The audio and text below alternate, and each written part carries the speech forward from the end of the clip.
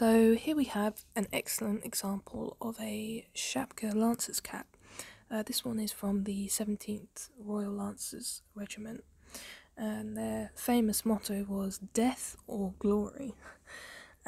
This regiment landed at Calamita Bay near Eupatoria in September 1854 for service in the Crimean War, and saw action as part of the Light Brigade under the command of Major General the Earl of Cardigan at the Battle of Alma in September 1854.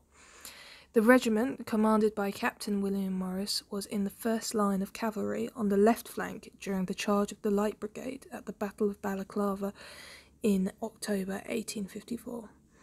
There was a miscommunication in the chain of command, and the Light Brigade was instead sent on a frontal assault against a different artillery battery, one well prepared, with excellent fields of defensive fire. The brigade drove through the Russian artillery before smashing straight into the Russian cavalry and pushing them back. It was unable to consolidate its position, however, having insufficient forces, and had to withdraw to its starting position, coming under further attack as it did so.